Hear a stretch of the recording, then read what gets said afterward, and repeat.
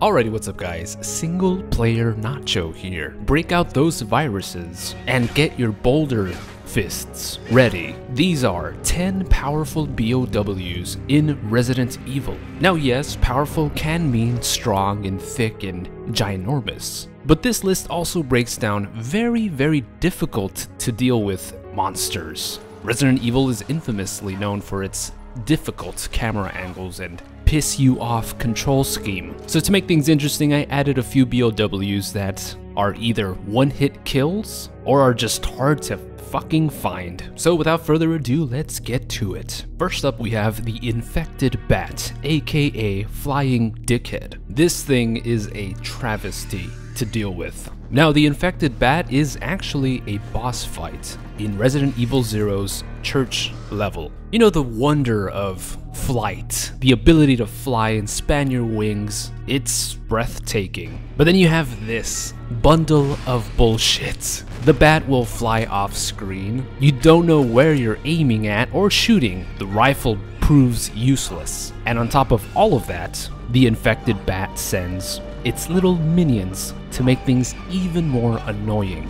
Now, I don't know if this is actually more of a problem with Resident Evil Zero's mechanics. I mean, it was one of the last tank control games ever. And even then, lore-wise, there's nothing to it. It's just a gigantic bat. No file, no interesting quirk. It's just a piece of shit.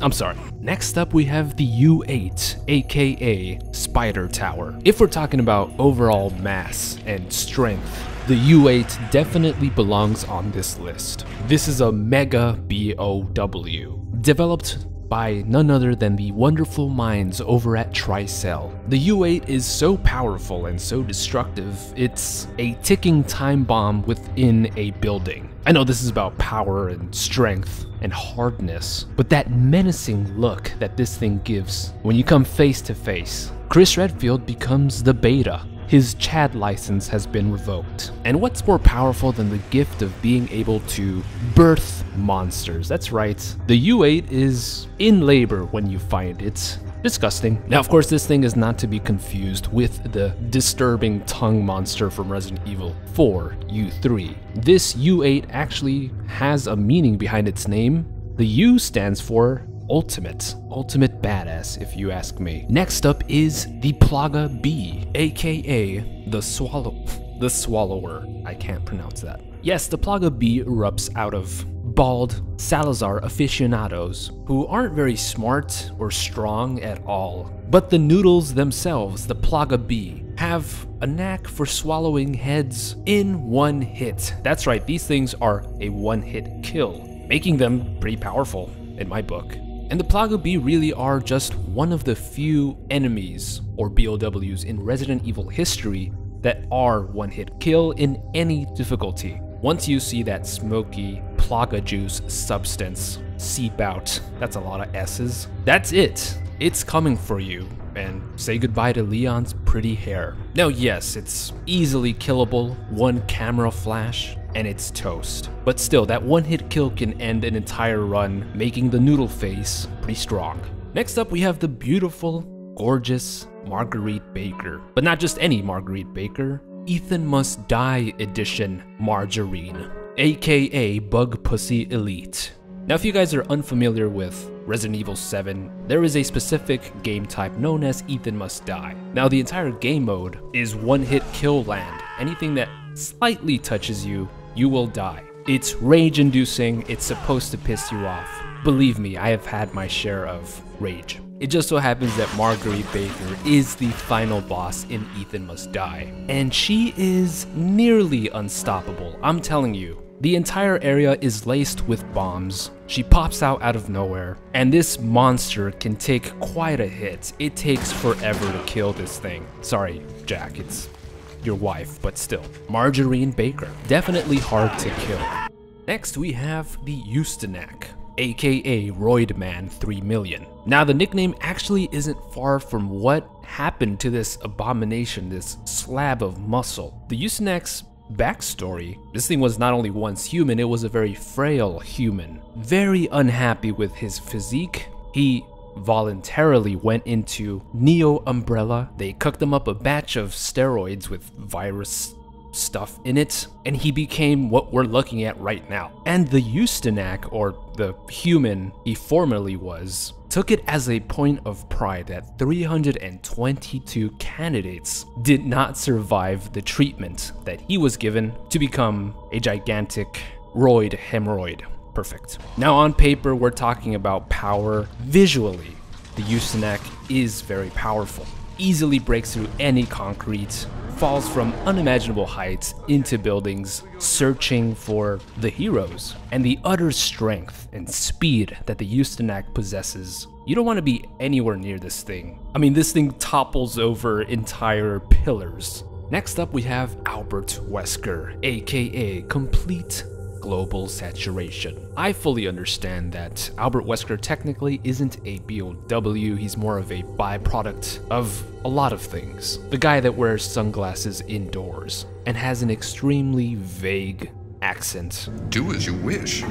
I will follow my initial plan and lure the STARS members into the mansion. But Albert Wesker has survived a tyrant impalement. If you want to go even further back, as a child he survived Project W, where he outlived copious amounts of umbrella viruses. He also killed Oswald Spencer. Not that that makes him powerful, of course Oswald is a tiny old man in a wheelchair, but Wesker basically killed Hitler. Love him or hate him, Albert Wesker is definitely a powerful figure within the Resident Evil series, and it's just hilarious that he wears sunglasses the entire time. And essentially, he was brought up to outlive, and keep surviving no matter what. In fact, his entire agenda or mentality towards the human race in general is that there's too many people, too many weak people, and they need to be snuffed out. Superior genes makes a superior human race. This guy was not only powerful, that's all he believed in, and eventually he was completely corrupted by it. Next up we have Derek Simmons,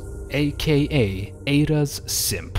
If we're talking about cataclysmic events in a gigantic, large scale, this man is very powerful in the abundance of people that were killed because of him and his actions. It goes up to the millions, and different countries affected, a gigantic chunk of the population dead almost exclusively because of Derek Simmons. Now, he's not only a monster on the inside, he also transforms into a pretty grotesque creature, and the boss fight can be pretty difficult, especially on the harder difficulties. So he fills two categories there, and even lore-wise, Derek Simmons represents what happens when a secretive, powerful family becomes power-hungry, but on top of that, takes power for himself. Derek Simmons had many puppets, not just any puppets, high-value puppets, like the invisible mastermind behind a gigantic genocide. Sure, maybe he's not a powerful creature, but in terms of scale, this guy takes the cake. Well, who do we have here? It's the Queen Leech, aka fuck this guy. Welcome back to the party, Resident Evil 0. Welcome back. Now, the Queen Leech is the final boss fight of the game, and it also has attached one of the weirdest human forms I've probably ever seen, an opera singer with gorgeous flowing white robes. Now, why is this thing powerful? Well, it has a pretty powerful throat. Let's start there. Check out all that gurgling. I think it comes to no surprise that the reason why the Queen Leech is here, maybe not lore-wise, it's pretty substandard final boss, but again, it's those mechanics that make this thing very, very difficult to deal with. So for one, you have to have both partners there, both Billy Cohen and Rebecca Chambers. So if one of them dies and the AI fucks up, you gotta start over. Then of course there's the annoyingness of the hitboxes and the hit ratio this thing inflicts on the character. It's a constant bludgeoning. I think that the essence of what the Queen Leech is made up of, it had the potential to be powerful. Thankfully, it wasn't, because it would have been so goddamn annoying to keep dealing with these things. And hashtag powerful throat. We're down to the final two. Next up, Lisa, Trevor, aka the Arclay Chainsaw Massacre. Where can I possibly start with this tragic bundle of lore? Lisa Trevor, I mean, she had to be strong and powerful to be able to endure what happened to her. Now, yes, I say her, and you may take a look at this picture and you'll think monster. But long ago, Lisa Trevor was an innocent, normal child. Long story short, her parents were murdered and she was experimented on heavily, mentally and physically tortured for decades, kept in the underground of the Arclay mansion. But here's the thing about Lisa Trevor. She is genuinely immortal. This poor girl has been worked on so much. She has gained immortality. That might be the only Resident Evil monster that you can't kill in-game. There's just so much T-virus juice flowing in her veins. She's unstoppable and invincible. It's a very sad story, but like I said, a monster that has gone through that much, she had to be powerful. And anyone that wears other people's faces on their face, particularly ones that look like their parents, it takes a lot of guts. Good on you, Lisa. Good on you. And the very final BOW on this list, the Nemesis final stage, aka the Blob. Now, anytime I get the chance to talk about this beautiful face, I will. But more specifically, I'm talking about the final form of the Nemesis. Now, the Nemesis alone is the perfect bioweapon. He is a pursuer with rocket launchers and tentacle arms. And if it weren't for one meddling Jill Valentine, the Nemesis would have finished his job, his duty to kill all the stars. So physically imposing leather-bound meat blob becomes an even bigger physically imposing meat blob, complete with acid-spitting rockets. Now, this thing definitely belongs on the list, but it's a different kind of tier. We're talking visually powerful, lore-wise powerful, and if you even try to attempt Inferno difficulty against the final Nemesis stage, it's practically one-hit kill. The window of opportunity to kill this thing is so tiny, and you have to learn every step it takes to avoid death. And whenever you have a knack for not dying, no matter how many freaking times this thing goes down, yeah, it's pretty powerful. Bitch can't even swim. Well, thank you so much for checking out this video. I really hope you enjoyed it. Like and subscribe for more horror lore lists. I really appreciate all the support. Thank you so much, guys. Comment down below which BOW you think is the most powerful. Have an awesome rest of your day, and as always, stay single.